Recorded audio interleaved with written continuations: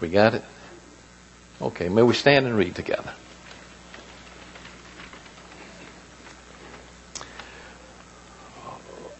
When the hour came,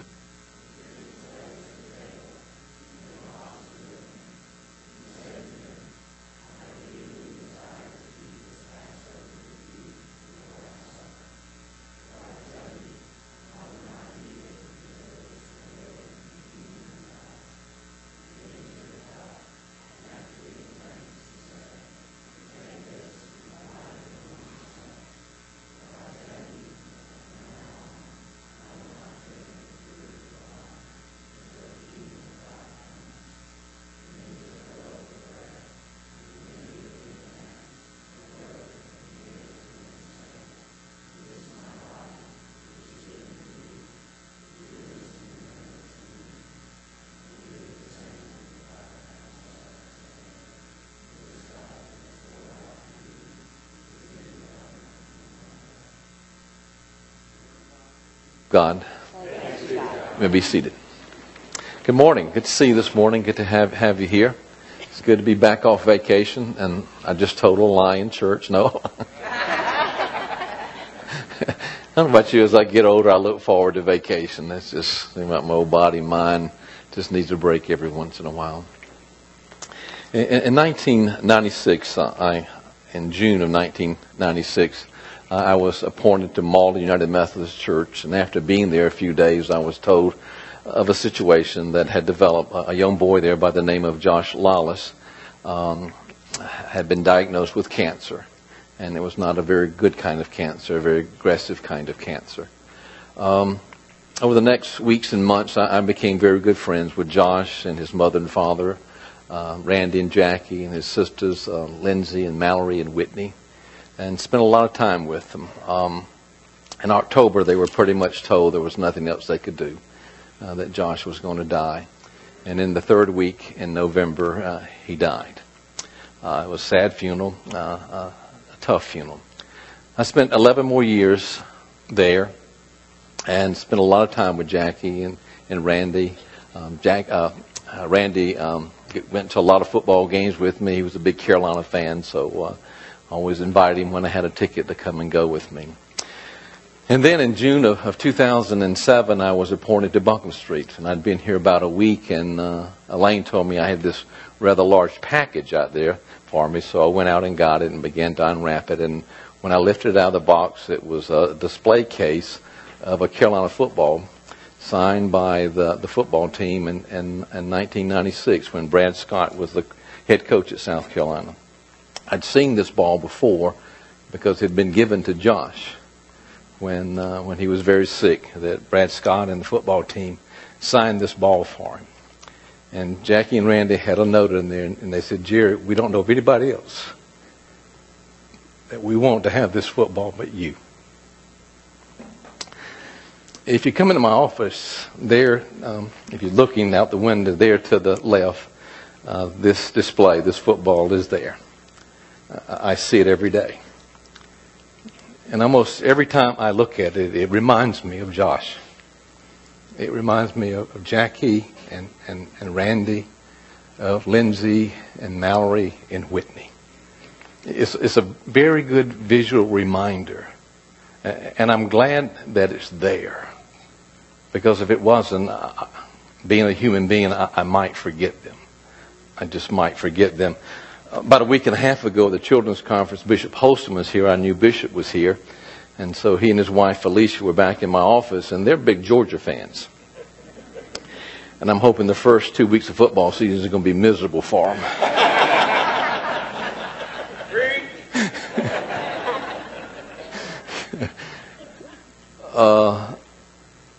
He pointed to the ball and says, "Now what's that?" And so I got to tell the story. You know, I think sometimes in life it's easy to forget those folks that probably have made an impact on our life. As time goes on, that we forget them. Sometimes it is good to have a visual reminder of those persons.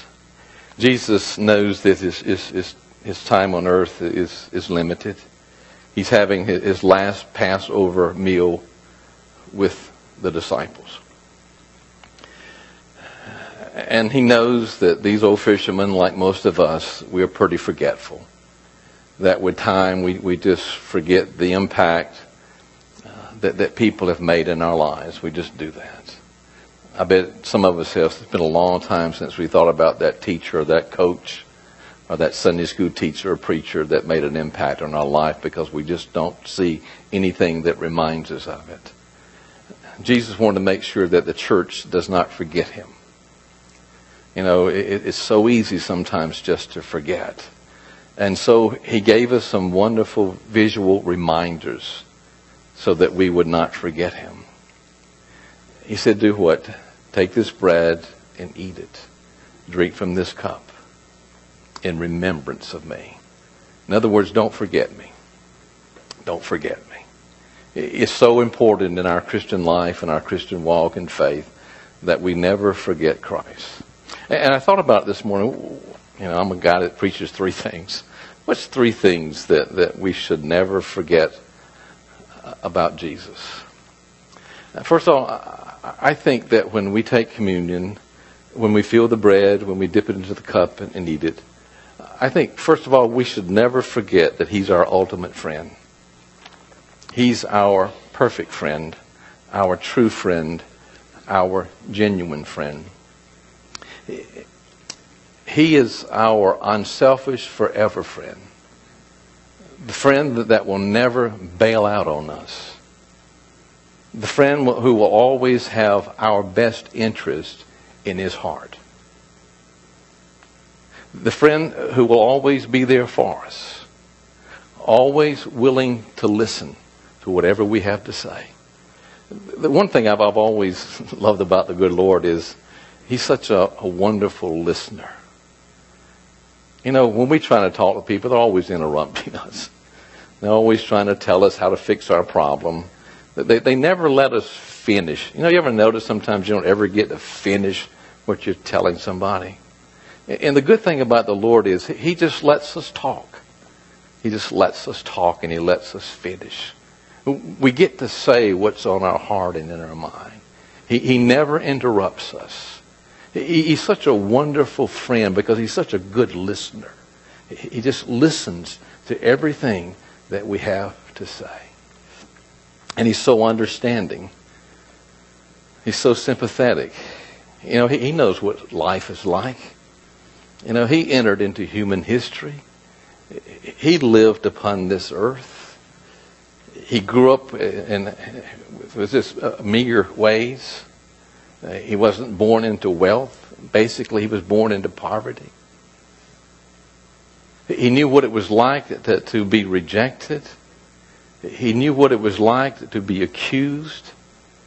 He knew what it was like to have people turn against you. He knew everything about life. And when we talk to him, he's so understanding.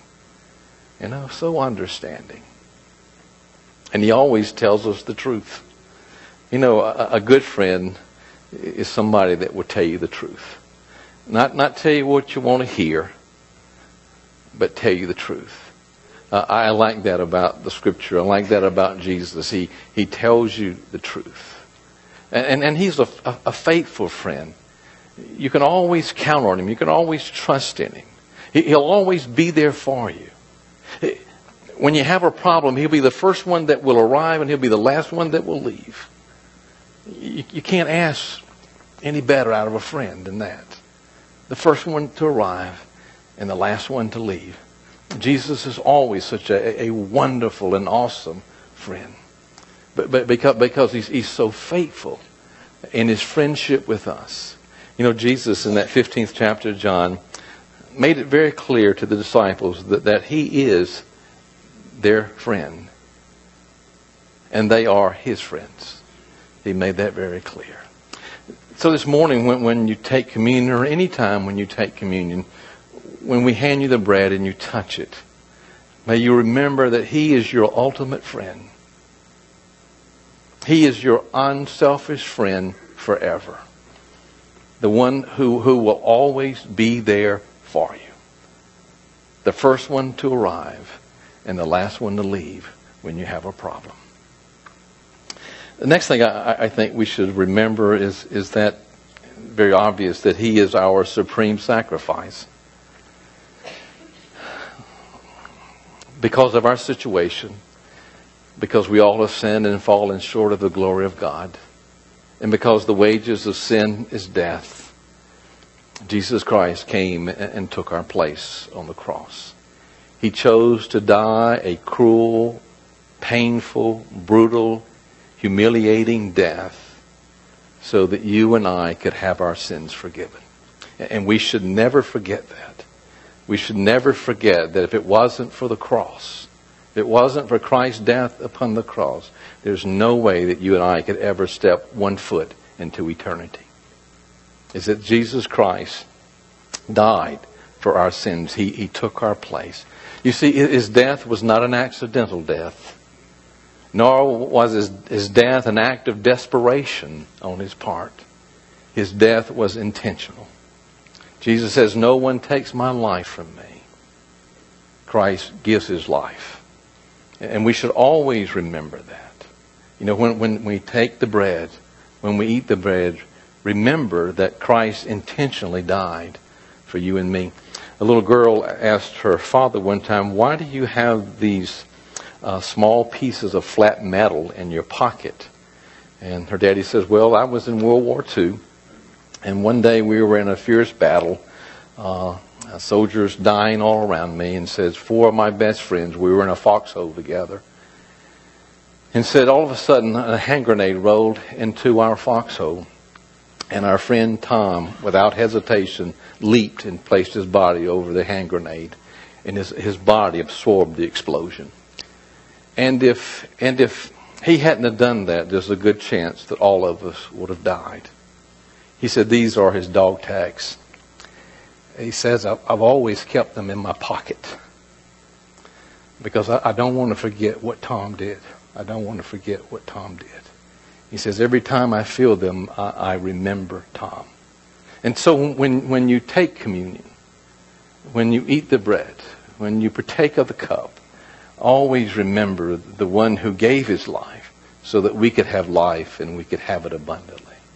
And then lastly, I think when we take communion, we should also remember the great and precious promise that Jesus gave to us. I like that promise. I'm going to read it to you. It's in the 14th chapter of John.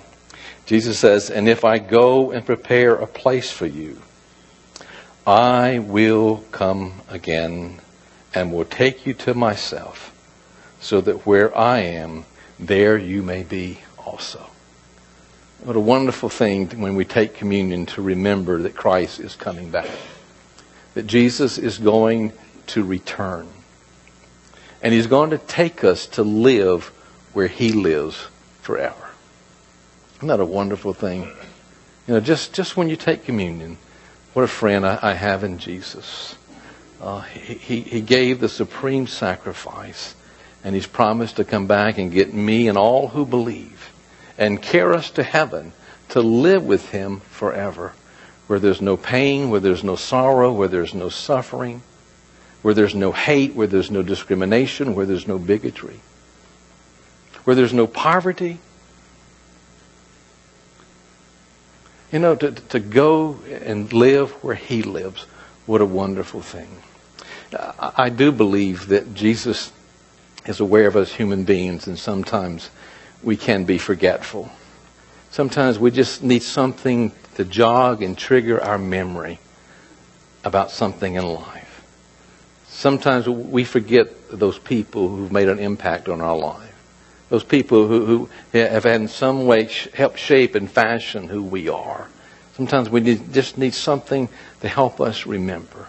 So when you take communion this morning, I want you to remember those 3 things. That Jesus is my best friend. I don't have a better friend than Him. He'll be the first one there and the last one to leave when I have a problem. He gave the ultimate sacrifice. No greater love than a friend has to lay down his life for others.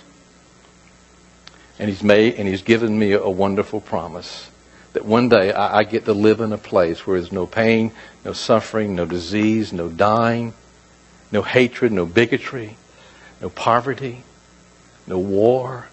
I get to live there, and I get to live there forever. And I don't ever want to forget those three things. I don't want to forget that he's my friend, he's my sacrifice, and he's my hope. Don't want to forget those three things. Amen.